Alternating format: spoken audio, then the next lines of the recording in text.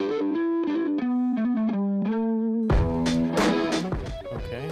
hello everybody. Thank you for joining me here today. I know it's a long session, so I appreciate the sacrifice. My name is Miro Cupak. I'm a software developer at DNAstack, where we're building a cloud platform for genomics. But I'm here today to talk about JShell. JShell is something that I started using a couple of months ago, and it basically made its way into my day-to-day usage. So I thought it would be useful to share this experience and basically do a really fast-paced demo of what JShell can do, hopefully using some cool examples. So JShell is Java's implementation of REPL, so Read-Eval-Print-Loop. So it's basically a tool that loops and continuously reads your input, evaluates it, and prints out the output. So think interactive shells as you know them from other languages, such as Scala, Groovy, Python. So it's particularly good when you need to do something very quickly. So let's say you're doing some pattern matching, you're writing a regular expression. Most of us would need a couple of tries to get it right. So it's a perfect example of something that you could evaluate using REPL. Traditionally, before JShell, you would have to create a test case or create a class in your code, add the method, put the code there, compile it, run it. Then if it doesn't work, go back, edit the code, compile and run it again. With JShell, you can basically just type the statement and you immediately see the result. So you don't need to wrap it in a method, in a class, and all that stuff. So it's really useful when you're new to the language. You're just starting with Java. JShell can get you to a basic hello world program pretty quickly. You don't need to worry about concepts such as the main method, classes, compilers, all of that. But it's also pretty useful for experienced developers. When you're prototyping, just sort of creating more and more complex code, JShell is a really good tool that takes you that first mile. It gets a bit awkward to use when you start doing some complex things, but it's not an IDE, and it's not meant to be an IDE. It's also really useful for exploring new APIs and language features. And just in general, when you're switching technology stacks, you did a project in Python, you're coming back to Java, and you need a reminder of how something works, it's really, really easy to prototype using JShell. And that's as far as I'm going to go with slides. So I'm going to switch to something that I usually try to avoid doing during a talk, and that's a live demo. So what I have here is JDK9. Is the font size okay? Is everything readable, by the way? Great. So this is build 159, so it's probably a week or two old.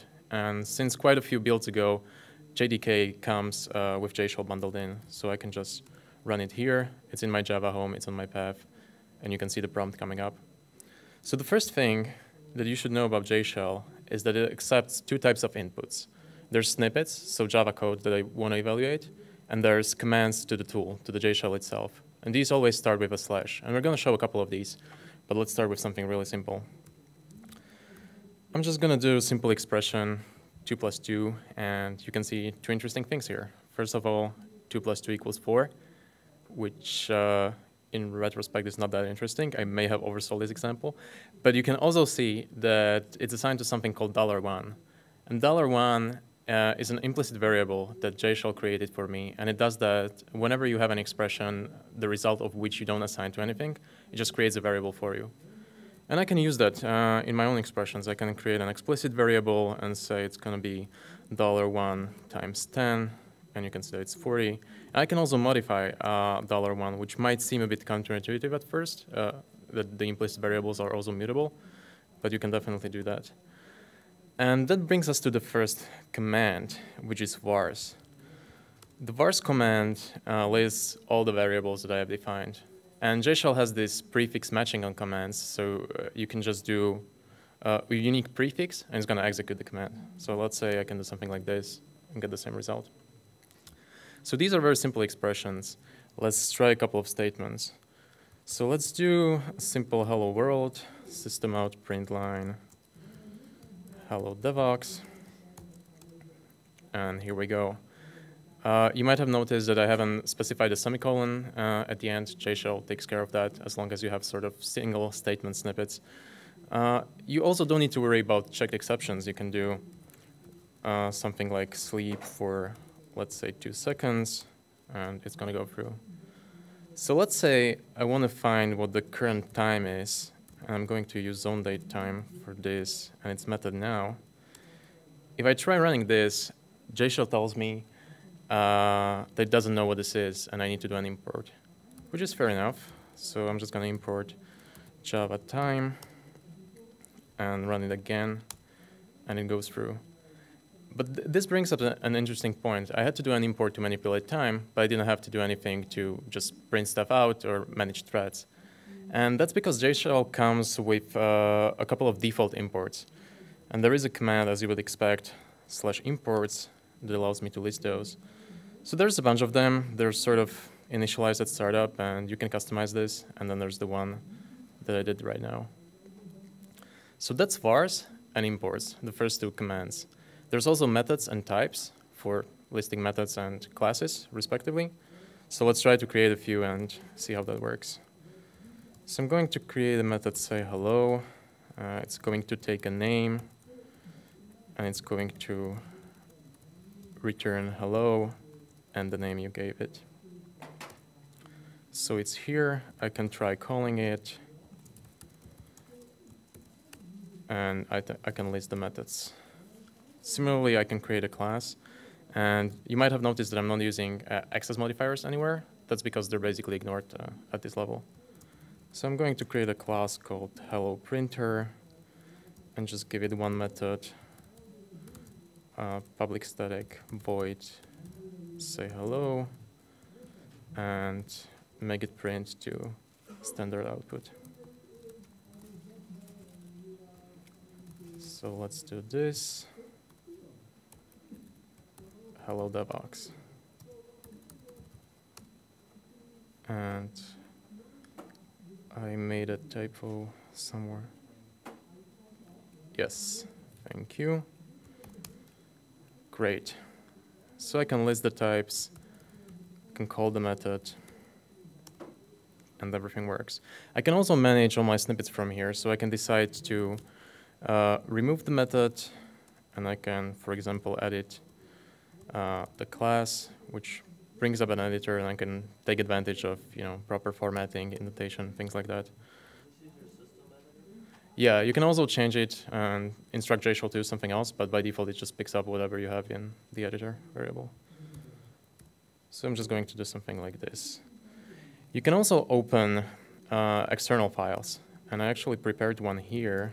I will show you the file. It's pretty simple. There's a single class. It's called Hello Handler, and it implements the HTTP handler interface from the JDK. You would find implementations of this in JAX.rs, for example, but I just created a really simple one. And my handler basically just takes a request and always responds with 200, everything is okay, and attaches a greeting in the body of the response. And the greeting is always just set to hello DevOps. So I'm going to use this HTTP handler to show two things. I'm going to show how to load this external snippet into JShell, and I'm going to show you how to create a simple HTTP server in Java, which I think is a good example because that's something that people usually think is really complex to do in Java. It's going to take a lot of code, but in reality, it's actually very simple, and you can do it with plain JDK. So let's go back to JShell, and let's open the file. And I'm going to use the list command to show me all the active snippets. So there's stuff that I did before, and then at the end, I have my handler. So everything was loaded properly. So now I can try to create the server. And I remember there was a static factory method on this. I don't remember the parameters, but JShell tells me I need to give it a port.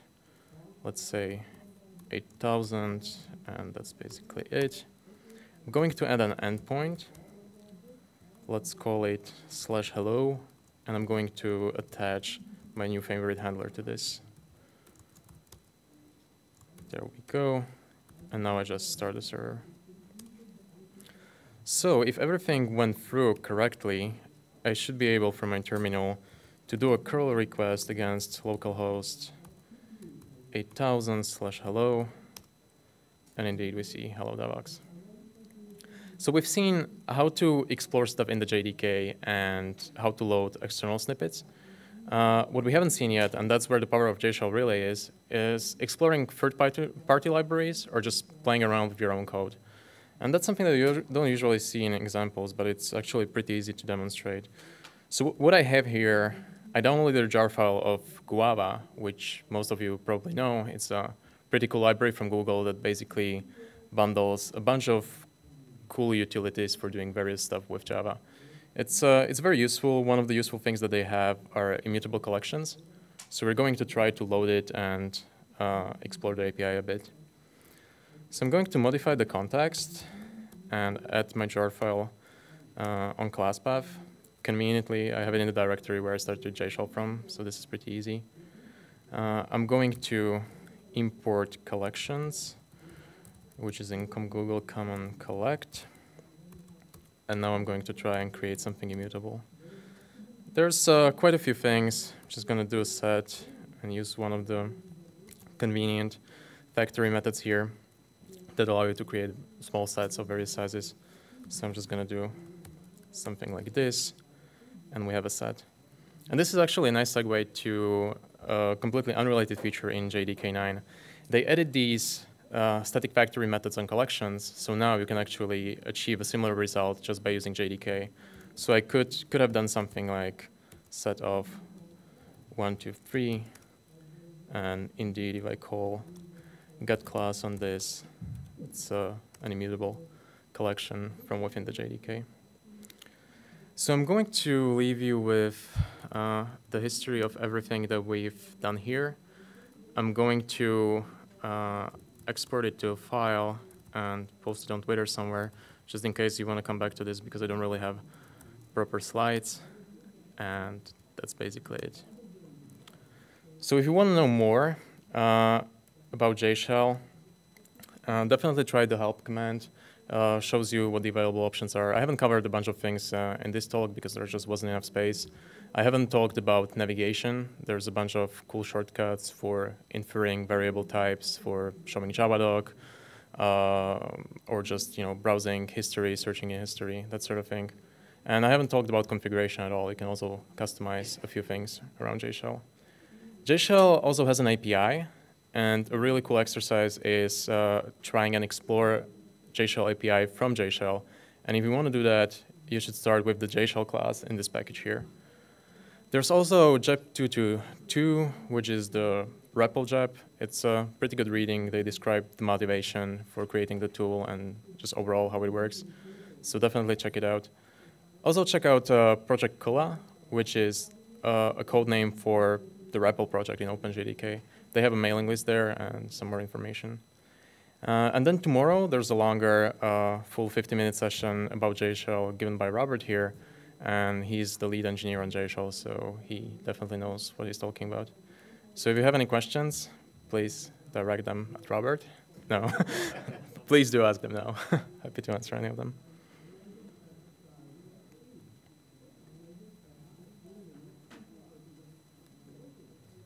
OK, great. Thank you. And if you have any questions, I'll be around.